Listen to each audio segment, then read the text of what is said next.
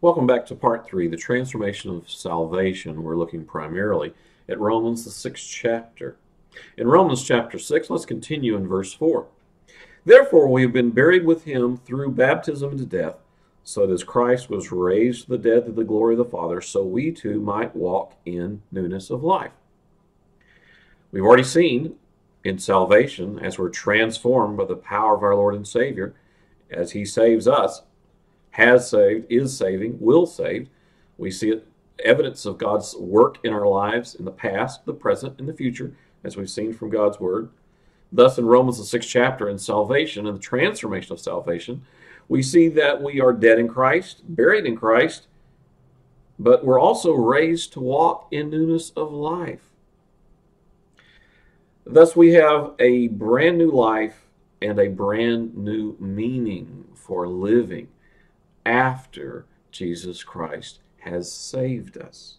In 1 Corinthians chapter 15, which deals with our Lord's resurrection and our victory in Christ. 1 Corinthians 15, there in verse 57, but thanks be to God who gives us the victory through our Lord Jesus Christ. In Christ, having received him as our Lord and Savior, through his work, not ours, it's a free gift, lest any man should boast, Ephesians chapter 2, we are in Christ already victorious through him, sharing in his finished work, his death, his burial, his resurrection, as seen here. Other passages deal with the Lord's ascension and the fact that he's seated at the right hand of God. Notice that in Christ we're raised to walk in newness of life. Now, life here is the general word that can also be used for physical life. It's zoe. I know in English, anyone named that usually is Zoe, but in Greek, or other pronunciations, but in Greek it's Zoe, to be physically alive. But in this case, it is spiritually alive.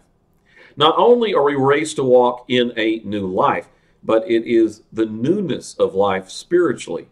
We are alive in a new state of being after God saves us. We are a different being. Some translations a few years ago indicates in those passages that we are a new race of men, new creatures. It is also a good way to explain that. Spiritually alive in Christ, sharing in his resurrection. Yes.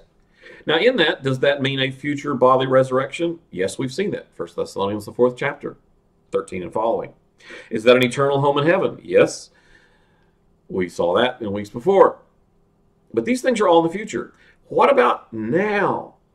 Well, now, not only are our sins forgiven, as we've covered in 1 John 1:9, we've been cleansed of all unrighteousness, 1 John 1:9, but for now, we're raised to walk in newness of life. God gives us a new way of living after he saves us. This is not for a few Christians. This is for every Christian. Years ago, someone wanted help in knowing how to change the tire on their vehicle, and they were a little bit curious because their vehicle did not have a trunk. And it didn't have a trunk and couldn't see a tire. And opened everything up, and I said, do you see that fitting right there at the back of your vehicle? Yes. I said, this unusual looking tool right here, you put that in there and start spinning it.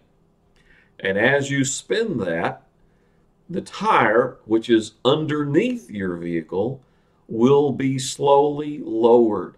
And lo and behold, there was a tire, never been used, brand new, ready to go.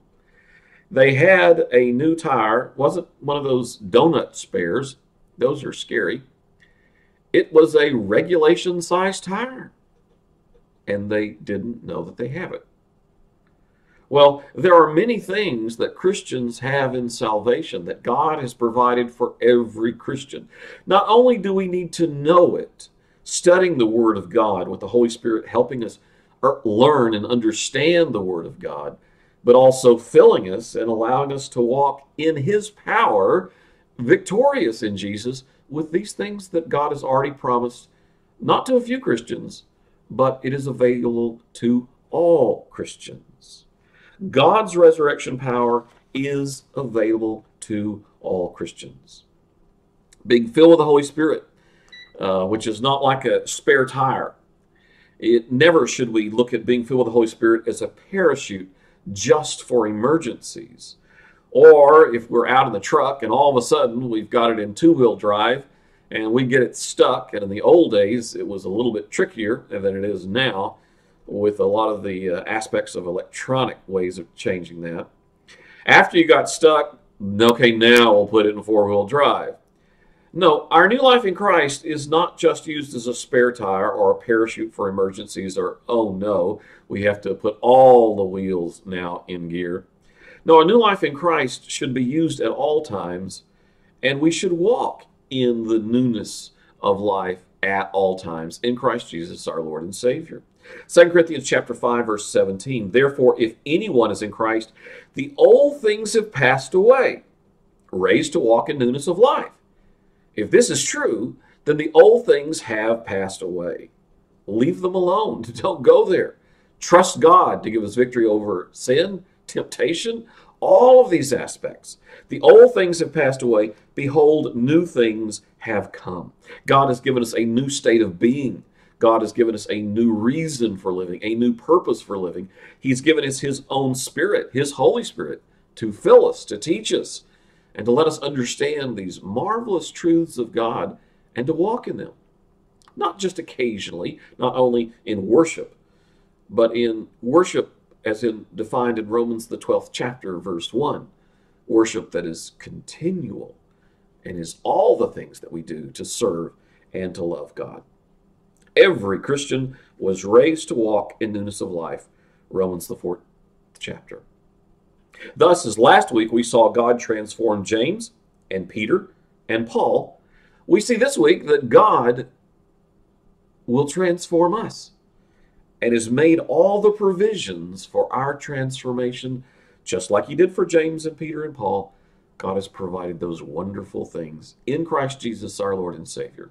We're not apostles, no, but notice the marvelous promises there in Romans the 4th chapter, 1 Corinthians the 15th chapter. And these are indeed for all Christians. This week, take out your Bible. You can continue reading there in Romans the 4th chapter, for we have many more verses to go there. Explore God's Word about our new life in Christ and the marvelous victories and what it means in Christ to be dead, buried, and raised to walk in newness of life in Christ Jesus, our Lord and Savior. Let us pray. Father, we're very thankful for the free gift of salvation you give to all who call upon you. We thank you, Father, for this wonderful gift that we don't earn it, we don't deserve it. It is a free gift, and we thank you, Father, for that. Let us understand this gift of salvation, what you have already done in the past in your finished work, what you are doing in our lives today, and we even look forward to what you will do in the future. We thank you for all of these things, this marvelous gift of salvation and the transformation you bring about in your children, in us, as we walk with you. In Jesus' name we pray. Amen.